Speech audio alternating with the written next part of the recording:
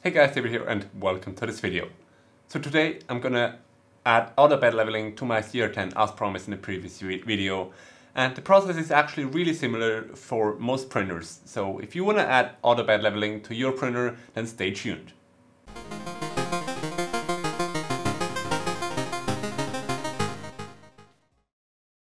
Before I get started with the video, I want to thank PCB Ways for sponsoring it. They make really high quality, affordable PCBs that are extremely professional. I got a batch of 10 of these made, printed on both sides with VSs and everything silk screened in black, and it cost only $5. They also have their shopping festival going on right now till the end of the year, where you can save big. And if you're already designing PCBs, then why don't you enter their PCB designing contest, where you can win up to $1,000. The entries are open till December 12th. So go ahead, check them out at the link below. Now this video has been in the making quite a long time. I first started wanting to do this video and upgrade my CR-10 like 3 months ago, but stuff has kept getting in the way, and I only just now got to finally upgrading the CR-10 with the bltouch ripoff bed leveling sensor. What this allows is to compensate for the bed, which is, let's be honest, less than perfect. I haven't replaced the glass bed yet, and it really has quite a bit of a dip inside.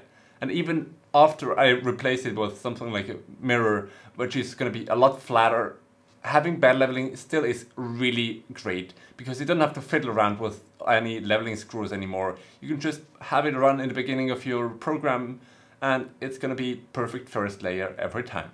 So let's talk about how I installed it.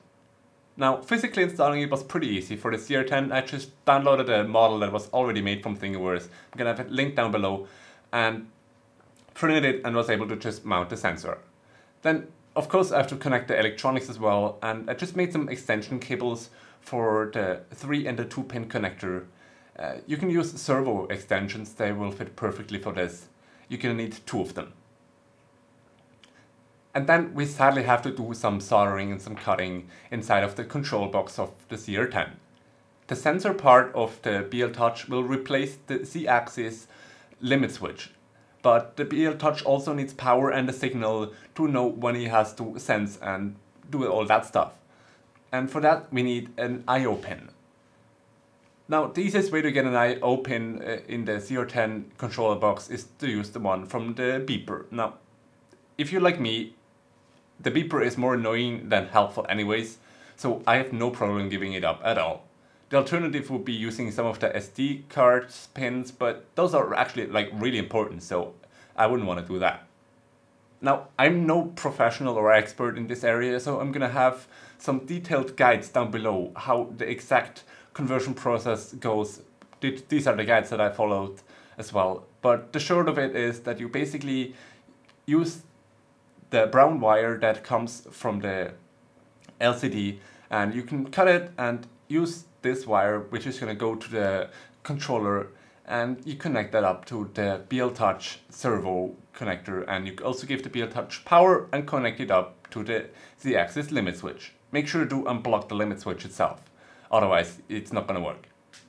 Then once you have it all connected up, it's not going to do much at all, or anything at all, because the stock firmware of the CR-10 of course doesn't support auto bed leveling. Now, to remedy that, we have to install a custom version of Marlin, which the CR-10 is based on as well. There are some really great already pre-made configurations for the CR-10, the CR-10S, and all the different variants, and probably also for most other printers. So you can just Google for that and download it, or you can configure Marlin yourself, depending on how well you know it. I myself have never custom configured Marlin before, so I used pre-made configuration, which I found linked down below. And I just opened it up inside of Arduino Studio, which is a great way to work with that. I'm gonna have some guides linked down below on Marlin as well. And I just kind of looked through it. It was really interesting to see all the different features. You can enable and disable them by uncommenting and commenting certain things, and you can adjust really a ton of things. And I'm certainly going to play around with it a bit more in the future. To get the new firmware onto the CR-10, however, you need a way to program it.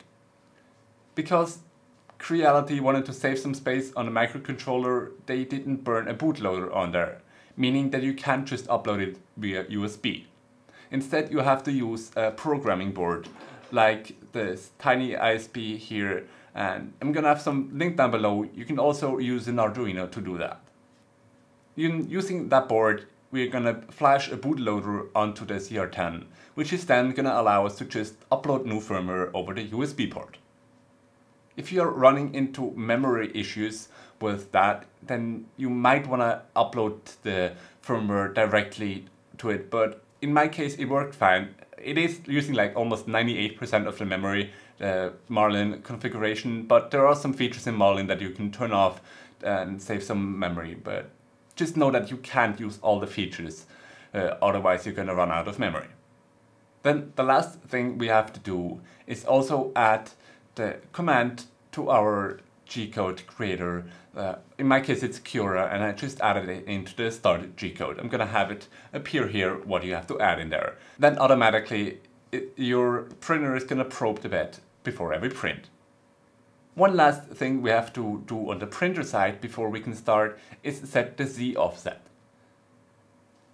The way that the sensor works is relative. It just touches down, and it touches down at many different points. You can specify how many.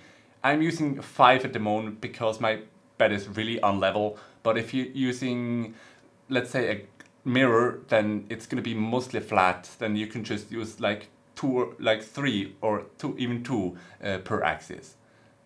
In my case, it's using 5 by 5, so 25 points. That takes quite a long time to probe, but that gives also the most accurate result. It just probes these points, and then it knows relative how high they are, but it doesn't know the absolute value because we haven't tuned it yet. So we have to go in and change the Z offset in the settings, and the way we do that is just run homing operation, which is going to use the bltouch to home your printer, and then it usually moves up a bit again. So we can just manually move it to C0 and then check how high it is away from the build plate. Then using the Z offset and homing every time, we can adjust it so that the height between the build plate and the extruder is just how we want it. Basically just like we would be adjusting the little leveling knobs. And after that, make sure to remember to save the configuration as well, so when you turn off the printer, it's not gonna forget it all again. And then it's happy printing. Now your first layer should be super uniform all across the build plate every time, and you don't have to worry about having your bed perfectly level anymore. Now you still want to have it somewhat level because the sensor can only compensate for so much, but like a millimeter or so across the bed is going to be perfectly fine. Now I explained the procedure for how it was for the CR-10, but most Chinese machines are going to be pretty much the same in this way. Some of them maybe already have the bootloader on them, some of them not, but you can just Google and you're gonna find a guide for your specific printer, but most of them are gonna be pretty much what I just described. So if you have converted your printer, maybe let me know down below and tell me how it went, what kind of printer you have. And also make sure to subscribe to not miss any future videos. If I kind of move away to the side a bit, I can already hint at one future video. And if you want to know more about what I'm up to, follow me on Twitter and on Instagram. I regularly post on there some teasers about projects that I'm working on. So thanks for watching, and until next time.